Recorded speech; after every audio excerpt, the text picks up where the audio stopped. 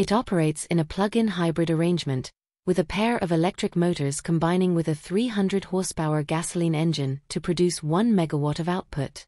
Air thrust is provided by a duct fan at the rear and a propeller at the tip of each retractable wing.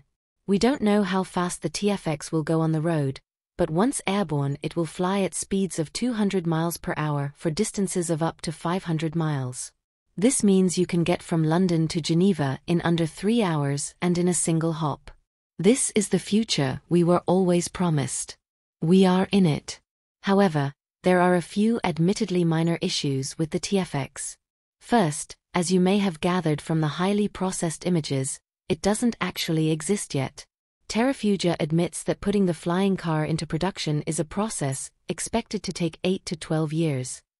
This means that, realistically, it will be the middle of the next decade before we see one at the entrance of TG Towers. It's still unclear exactly how much the TFX will cost, but Terrafugia hinted that the final price could be on par with today's very high-end luxury cars.